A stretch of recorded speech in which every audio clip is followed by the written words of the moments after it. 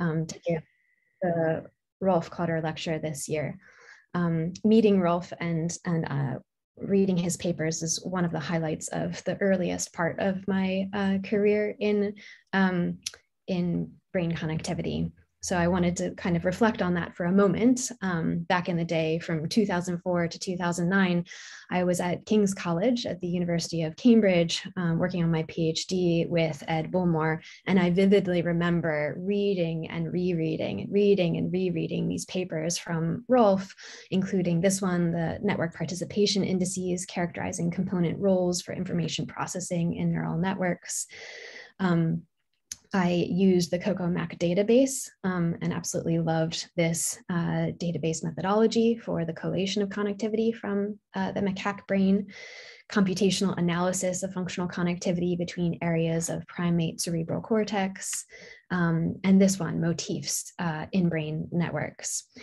As I was reading these papers, I was struck by this view of the brain as something that is not just composed of individual regions, but where the pattern of connections between regions becomes so incredibly important. And that refocusing that Rolf and others helped us to do on the pattern of connections in neural systems did at least two things. It certainly pushed conceptual boundaries for us in the field, and it also opened up some really amazing opportunities to use the emerging mathematics in graph theory and network science. And I wanted to focus on network science as a sort of more generalizable form of graph theory and what it is and what it offers to our study of the brain. So first, I think it's really important to note that network science is a very flexible framework that's applicable to many different data types and to testing diverse hypotheses. It also provides a wealth of statistical tools, algorithms, and theories that have been developed in other fields, so mathematics, physics, engineering, and computer science. But at its core, the network science provides a modeling approach for the brain. It is not a pure representation of the brain. It produces a model of the brain. And I think it's important for us to remember then that network science is a modeling endeavor. It has a couple of assumptions that go along with it. The first, for example, is that you can separate the system into cleanly delineated units.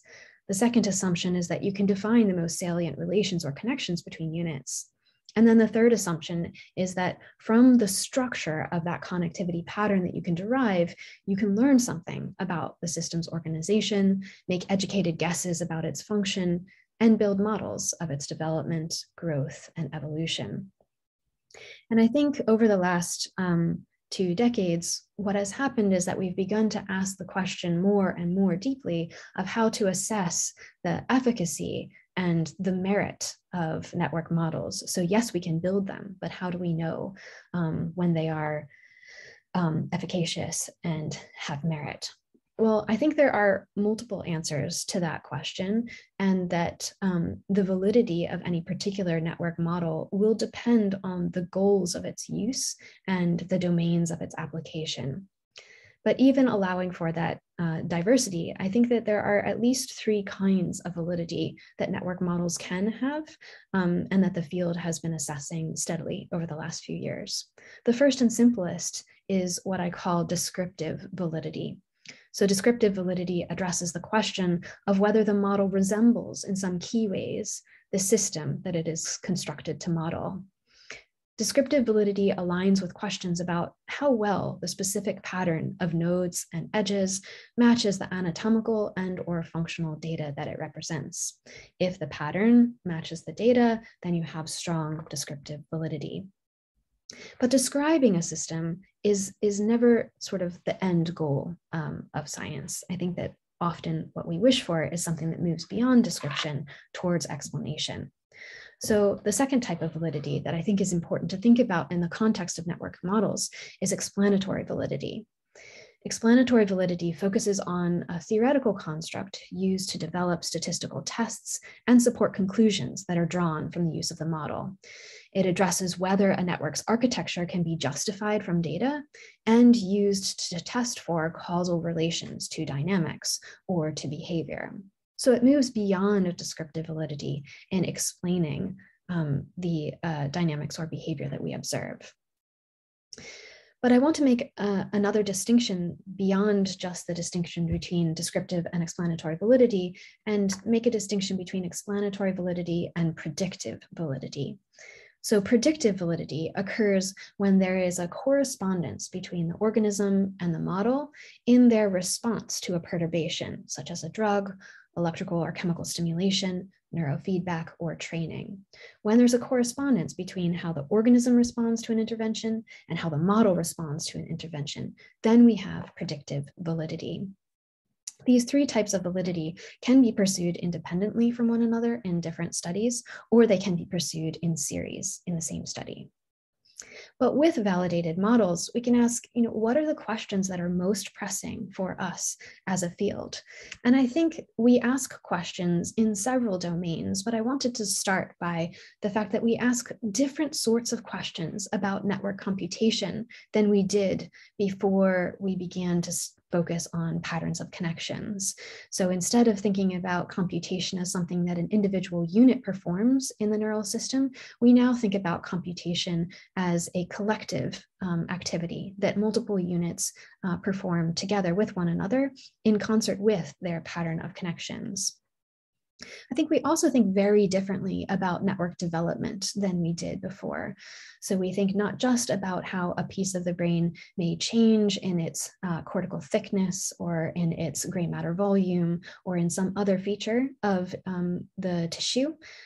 Rather, we think beyond that to also understanding how the pattern of connections changes as the organism develops. We also think very differently about pathology.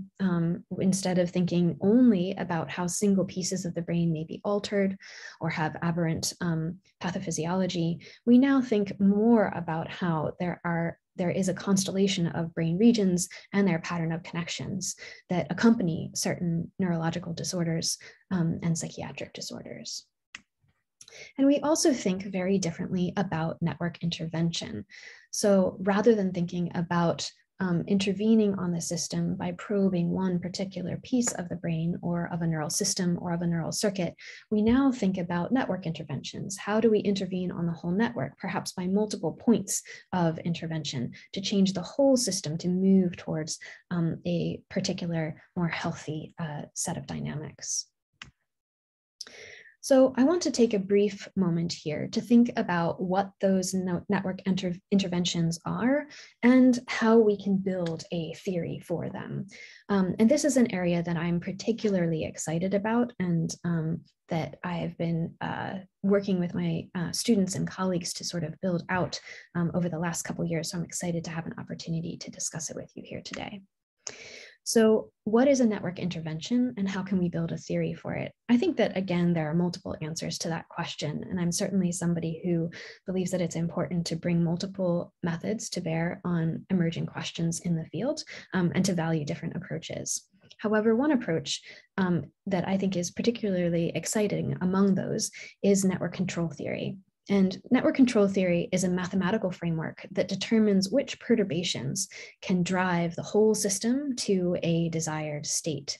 So here's an example system where we have individual units that are connected with a particular pattern of connections. We can envision an intervention, this B1, where a control input is injected into a particular region, and that may drive a change in the activation of the units inside of the system, such that the system initially existed in an initial state, noted here as this green dot, but after the intervention, the system would exist in a different final state of activity, indicated by this latter green dot.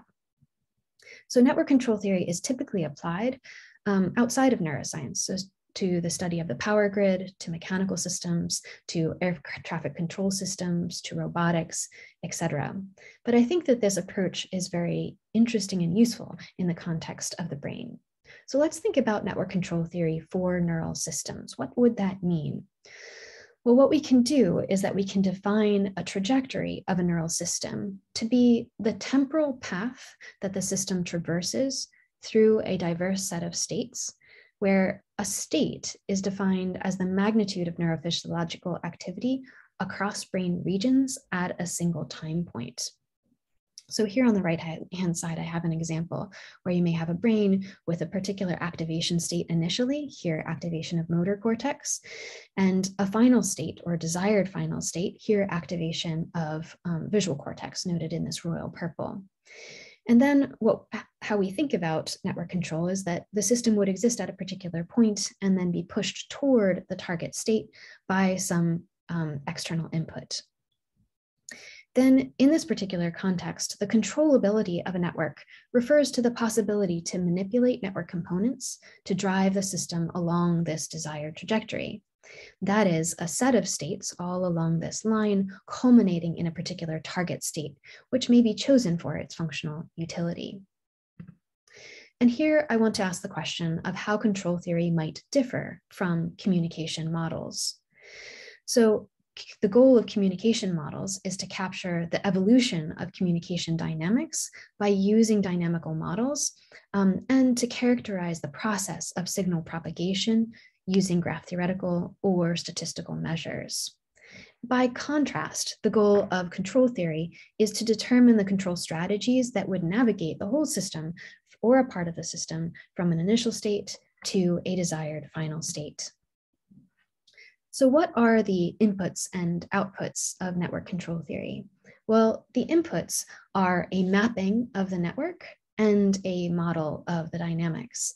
And then the outputs are the design of particular perturbations. So let's unpack this for a second. What is a mapping of the network? For humans, a mapping of the network can be derived from diffusion tractography, where we can map out the pattern of white matter tracks across the brain that allow signals that can be traversed by electrical signals and by information. If instead we're thinking about the macaque or the mouse, perhaps we would use track tracing to map the network, or electron microscopy in cellular level circuits. Each of these are different ways of mapping the network for different sorts of systems and for different organisms. What about the second input, the model of dynamics? Again, here there are several answers, and it depends on the goals of the work. So the models can vary in complexity from something very simple, like a linear time invariant model, to fully nonlinear models. The linear time invariant model is one where we say that the state of the brain, x, at time t, is equal to the state of the brain in the previous moment times the pattern of connections. So A is the adjacency matrix here, which captures the map of the network. And then plus this latter term, u of t is the control input, which is injected into particular regions defined along the diagonal of the B matrix. We can also have time varying models where the adjacency matrix also changes. So the pattern of connections between regions along which the signals are moving can change. And I think in this context a lot about effective connectivity. So using effective connectivity and its alteration over time can provide us with a linear time varying model. Fully nonlinear models are also possible to use in the context of network control theory, although the calculations and statistics that have been developed for these linear versions are broader and more diverse than they are for the nonlinear models at the moment. So I think there's more work to be done to expand into that space. So I noted that network control theory has two inputs, a mapping of the network and a model of the dynamics, but it also has several outputs that all circle around the design of perturbations. What are some of those outputs?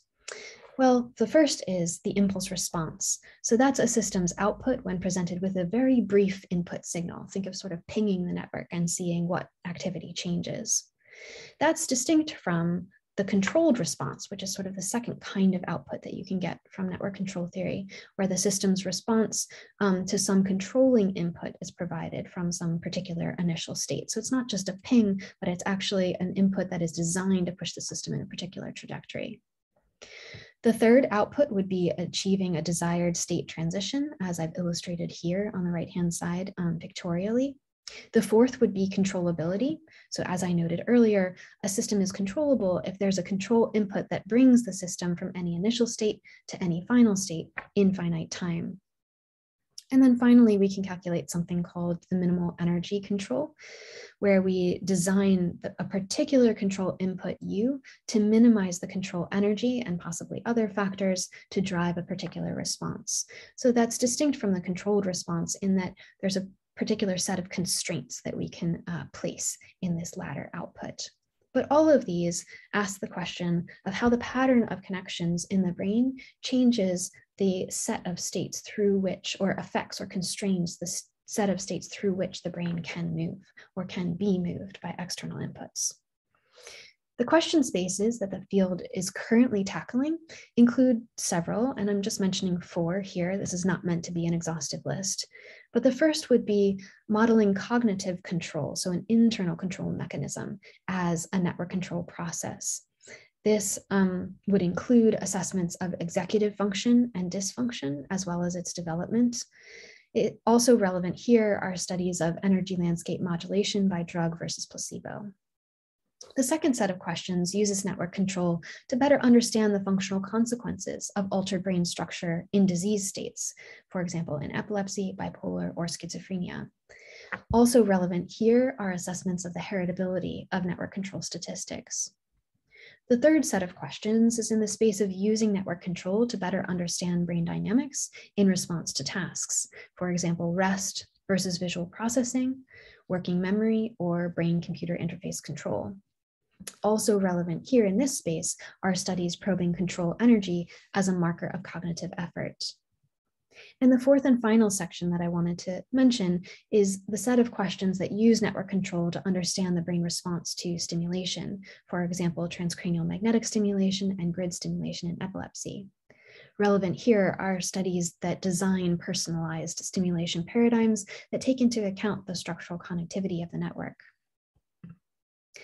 So across these sorts of studies, including those on network computation, development, pathology, and network intervention, the network models that have been developed have typically been applied to the scale of brain regions in a human or of neural units in a circuit. And I want to ask the question of where the field has expanded to since. I think that the field is moving to beyond that focus on regional networks to both down to smaller levels of a neural system and out to larger levels. So first, large-scale brain activity provides a relatively coarse-grained encoding of neural processes.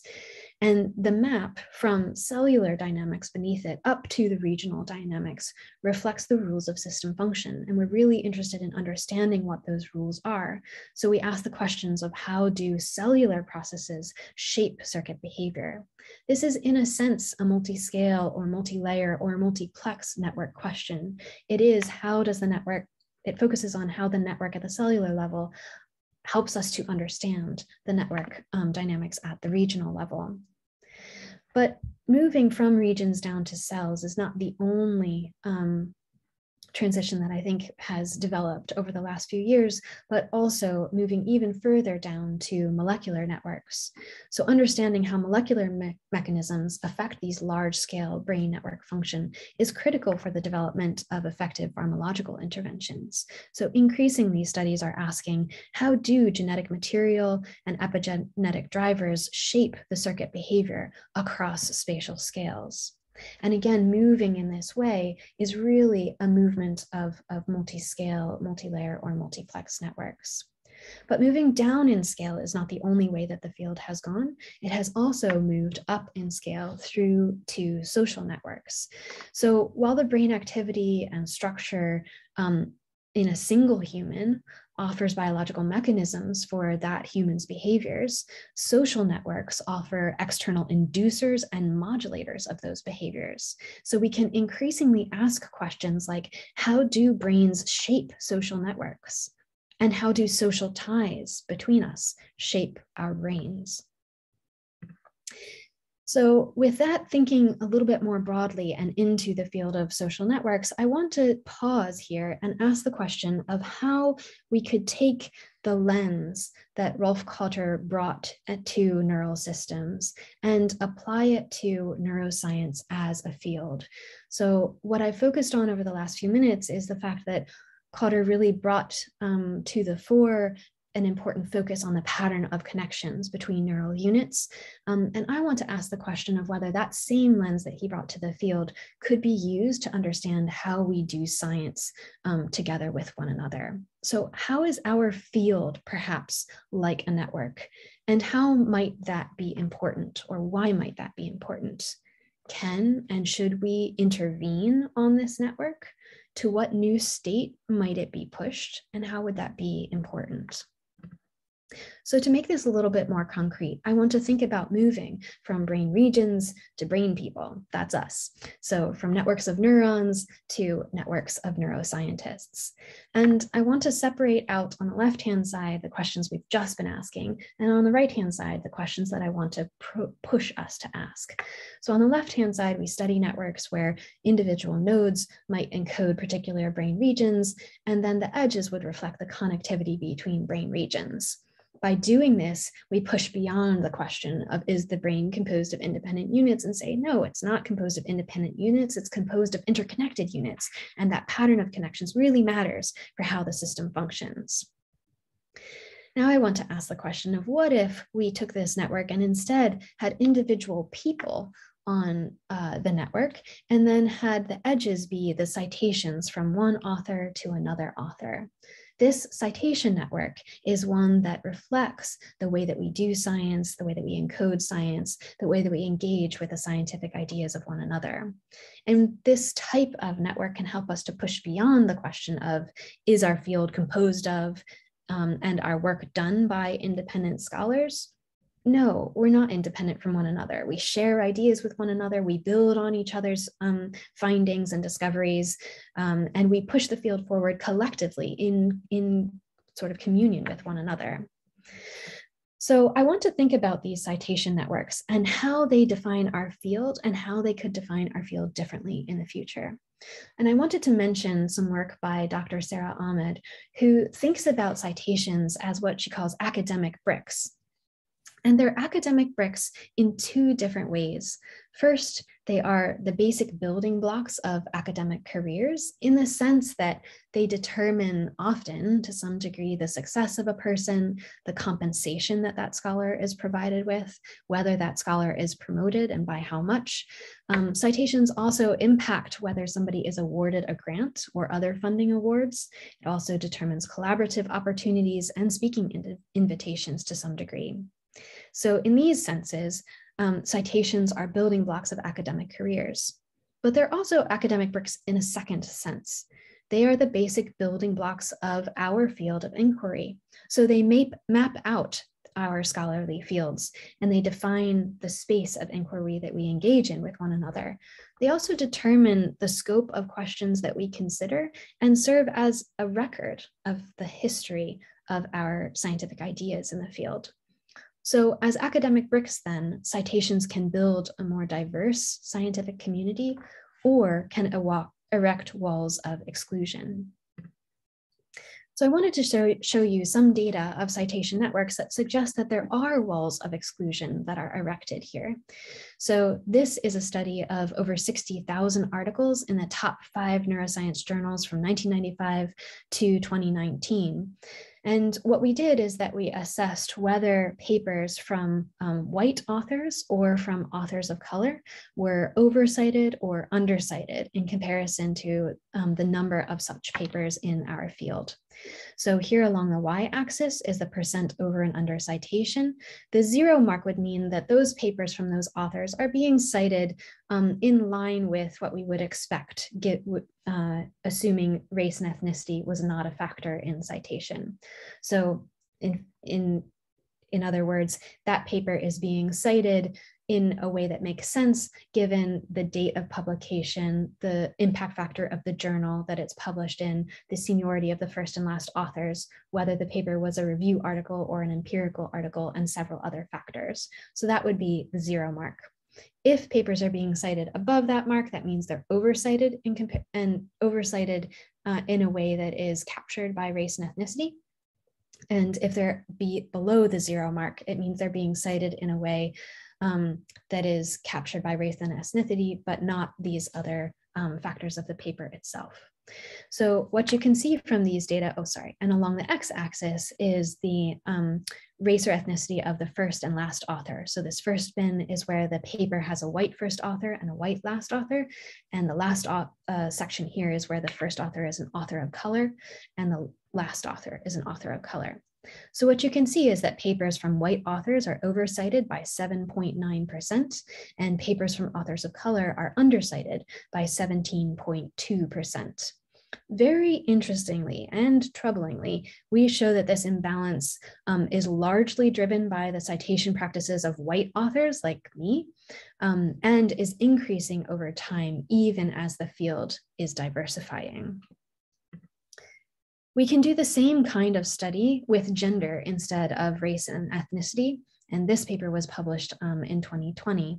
What we did was study, again, over 60,000 articles from the top 5 neuroscience journals. What you can see along the y-axis is the % over and under citation. And then along the x-axis is the predicted gender of the first and last authors. Again, after the effect holds after accounting for the date of publication, journals, seniority of the first and last authors, whether the paper was a review article or an empirical article, and after removing self-citations. What you can see is that the papers that have a predicted man in the first and last author position are oversighted significantly, whereas the papers that have a predicted woman in the first and last author position are undercited by about 30%. Again, what's very troubling here is that this particular citation disparity is increasing over time, even as the field is diversifying, and it's also largely driven by the majority gender. I wanted to put those two pieces of information together with one another on the same plot so that we can see how intersectionality might play a role here. So here we have along the y-axis the first author of the paper, their predicted race and ethnicity, and their predicted gender. And then along the x-axis we have the last author. The color indicates the degree of oversicitation in red or undercitation in dark blue.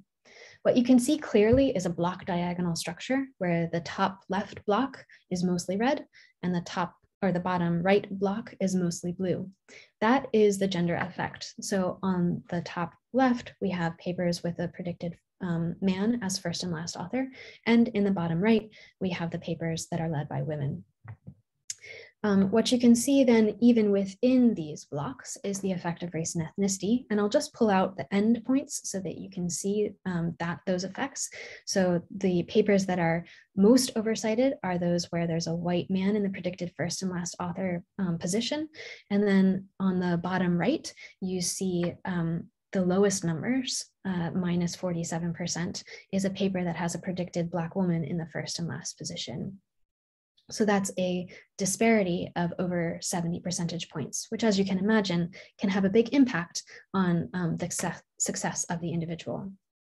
Again, these effects are largely driven by the majority race and majority gender and are increasing with time.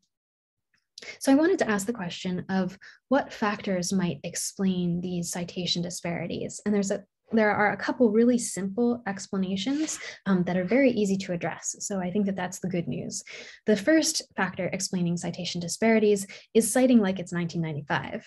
So the gender proportions of the field today are not reflected in reference lists. We tend to cite in a way that reflects the gender proportions that were true in 1995, but we know our fields are changing and increasing in diversity, and our citations are not yet reflecting those changes. So that's an important factor. The second one is that there's notable gender imbalance in the co-authorship network. So who we co-author with is imbalanced in the sense that there's gender homophily. So a person of a particular gender tends to co-author with other people of that gender more so than expected if people were to randomly mix. And that imbalance partially explains the gender imbalance in author citation behaviors. Interestingly, there's also notable racial and ethnic segregation in co-authorship networks, and that segregation is increasing with time despite greater field-wide collaboration. So in other words, people of a particular race or ethnicity are tending to co-author more with other people of that same race and ethnicity than they did in 1995. So this racial segregation is growing. So what can we do about it? Number one, we can educate ourselves about the work of our younger colleagues so we don't cite like it's 1995. And number two, we can consider expanding our co-authorship network and citing outside of our co-authorship networks. What are some other factors that might explain these citation disparities? Well, there are three others that I wanted to mention. One is citing outside our subfield and doing that a little bit more carefully. So citations are more imbalanced when they refer to papers outside of the paper's subfield or when they cite papers in interdisciplinary broad interest journals. So we tend to cite better when we cite inside our local fields, our local subfields, and when we cite outside our local subfield, or when we cite the really high impact broad interest journals, we tend to cite in a more imbalanced way.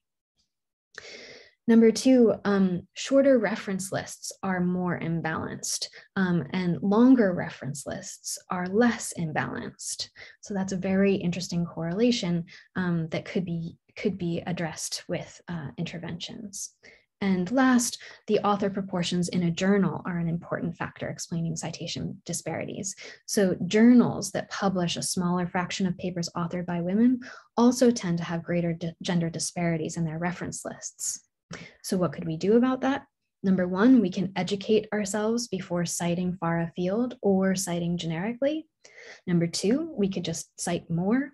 And number three, journals could seek to publish more equitably. The final factor explaining citation disparities is that papers with a citation diversity statement are citing really differently.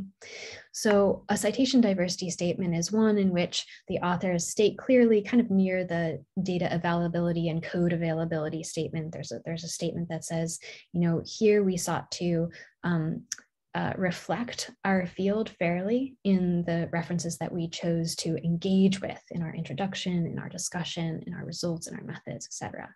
And often those citations diversity statements use publicly available software. Here it's called CleanBib, that allows you to assess whether your references are citing close to the 0 mark, so not over or under citing any particular group or not. And the papers that include this kind of statement are citing really close to the 0 mark. So let me show you these data. The error bars here are for papers that don't include a citation diversity statement. So those are the ones that are oversighting man-man papers, for example, or papers underciting papers from women. But the data points, these little gray data points here that you see, are the data from papers that have a citation diversity statement. So you can see that they're all citing with 0 in their confidence intervals.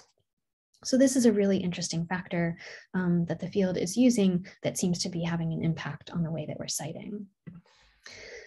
So broadening back out then and just leaving some time for questions, the citation gap is part of how we do science. So as building blocks of academic careers, the citation gap is about who does science or neuroscience and who gets to do neuroscience.